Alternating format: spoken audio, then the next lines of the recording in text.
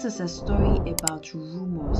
Kofi woke up early in the morning to fetch water. He was the youngest in the family and it was his responsibility. His mother used the water to cook for the family. Kofi often went to the river to fetch water with his close friend who was a gossip. He knew everything about everyone in the area. Kofi passed by his house early in the morning for them to fetch water together. He met his friend already waiting for him outside his house.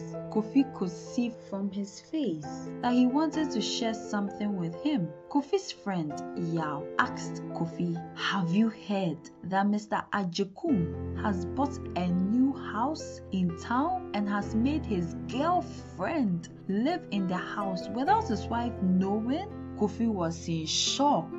He asked Yao, "Are you sure about this?" "Yes, I am sure," Yao said.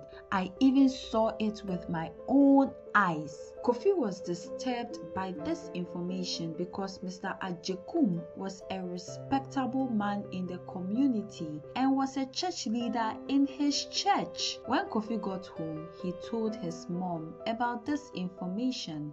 She also could not believe this and shared this information with her close friend. The friend went home and told her husband about this scandal. The husband also shared this information with his friends. He met at a party. Everyone in the community heard of this. People started to shun Mr. Ajekum and his family. People from the church reported Mr. Ajekum to the pastor. The pastor met Mr. Ajekum and his wife and told them about the allegations against them. The family was sad about this because it was not the truth. Mr. Ajekum had a home, but his wife's sister lived in the house. Because no one knew Mr. Ajekum's wife's sister, they all assumed that that lady was his girlfriend.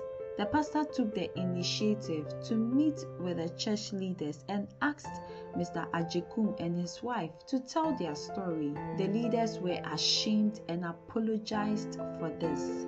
What would you have done if you were in Mr. Ajekum's shoes? Spreading falsehood can destroy someone's life. We should be careful with sharing information that is not true. And don't forget, people who are amazing help others to be amazing.